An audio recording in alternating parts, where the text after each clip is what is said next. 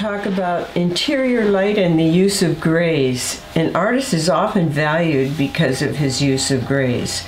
So this is a very important aspect of painting and color mixing.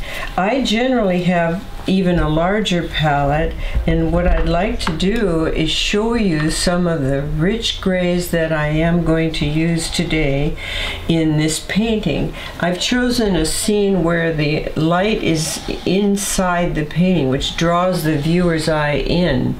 And I did a quick study in just about half an hour of the actual scene, and I haven't developed it yet, but I've got the canvas here that I'm going to work on.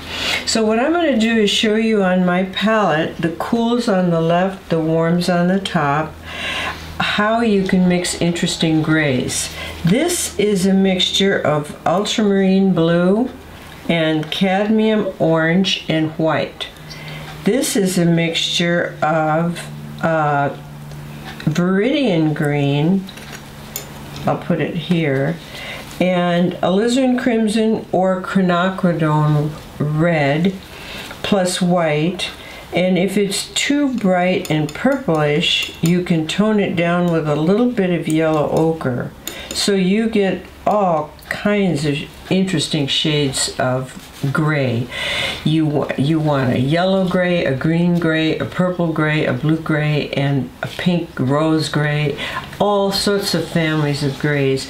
You don't want to buy a tube of gray and think you've got it, because that'll never do. So we always mix. And burnt sienna plus ultramarine blue make a nice gray. There's only two colors that I don't think mix up well. A sap green doesn't mix up light colors very well. But your basics are always safe. Okay, I thought I'd show you the medium that I use is this Gamblin Neo Megilp, and I love it because you could put it on your palette and you don't need to have a jar. It also comes in a tube, so that's very handy to take on location painting. And on location is always your best source. It's rare to find a good quality photo that duplicates exact color in nature, but there's ways around that. If you've painted enough from nature, at least 500 small paintings under your belt, then you can call yourself a plein air painter, and you can successfully work from photographs and put the life into it that you saw in nature. So I'm going to just start real quick here with, and I use a Gamblin Gamsol for cleaning the brushes. So I'm going to start with some of the grays that I've already previously mixed that I told you about before, and establish some of the shadow patterns in the painting. And then from there we'll go to the light source. I like to get a little of the light source established in the beginning, just for reference. So you don't always start, I know you've probably heard start with the darkest dark first, but in some cases I don't. I start with the grays and work into it. So it's a lay-in mainly. But I'll switch to the largest. I love the Langnickel Sables for the lay-ins, and this one is going to be, I'm going to lay in a little bit of the sky because I like a reference point of the lightest light, which is generally the sky.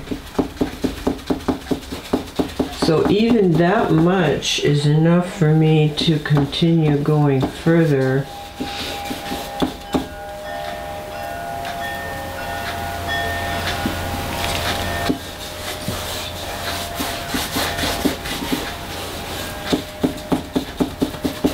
then I can either paint the entire sky or just a portion of it. Oh, I also, along the way, I have started on a toned ground, painting ground. The canvas is white, and I like to kill the white, not absolutely kill the white, because it's easier on your eyes and you can see your values better. So what I do, and it helps to use the different size brushes, but I start with a toned ground, and I use either a burnt sienna wash, maybe I add a little bit of alizarin crimson and a little dioxazine purple, but I keep it light and wipe it off with a rag, and I use turpenoid to wash in my initial wash. And then I divide my canvas into thirds. You could see the reason for that. And the reason is so that you don't have two paintings separate from each other. If you don't divide your painting in half, it ends up with oftentimes a composition where this one even looks like I'm going to extend the grass in the pathway here and angle this differently, because this could be a painting by itself right in through here, and then this another one. So to prevent that, you have to recompose it a little bit. So I'm now going to lay in what will be the darkest dark using a little sap green. Well, it won't be the darkest dark, because the darkest dark will come at the very end of the painting. This is going to be a mid-tone dark, and it should be a little cooler than what I mixed.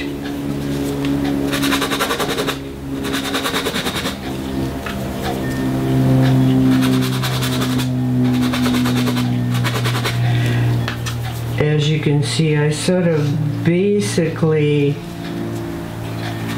sounds crude to say scrub things in, but it's a placement issue.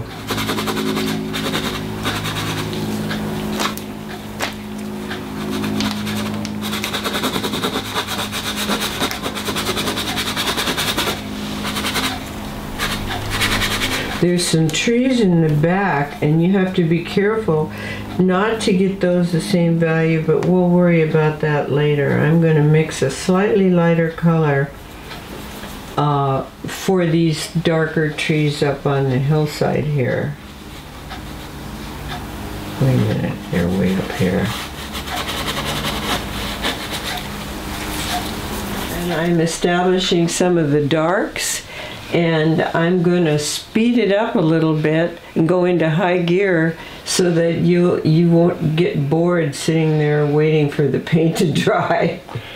But this is, you know, I've established the sky, and then I'm just going to continue on with the work I'm doing. There will be darker and lighter passages occurring, so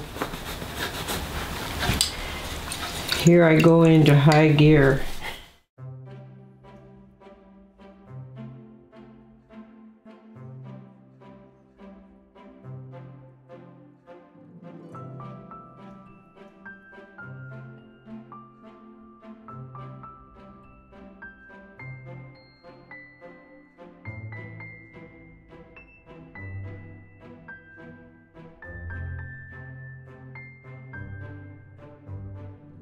Well, we're about halfway through. You can see a little bit now how the grays are utilized in the canvas, and you'll see it finished. I'm just at the halfway point, but I'd like to take this opportunity to show you about an upcoming event. One is you can go to my website, lynngertenbachart.com, and you could sign up for the ongoing video classes where I'll be talking more in depth about materials and color mixing and whatnot and composition and what I've learned over the years. And then I have a real exciting event, Art at the Castle, It's going to happen July 20th through the 27th of 2019. We're taking a group of painters and their friends or spouses to France to stay in a medieval castle in the Dordogne Valley, and it's going to be very beautiful. The interior and the bedrooms are very lush, and it includes 4 meals a day, all the wine or whatever you want, so it's going to be a lot of fun. So look on the website and you'll see it, and thanks for visiting. Join Lynn Gertenbach's online classes and discover her many oil painting techniques on your journey to becoming a better painter. Lynn welcomes painters of all skill levels and welcomes your questions. No matter where you live and paint, you can become a part of her painting family and benefit from more than 40 years experience. There's always something new to learn, and we look forward to your participation.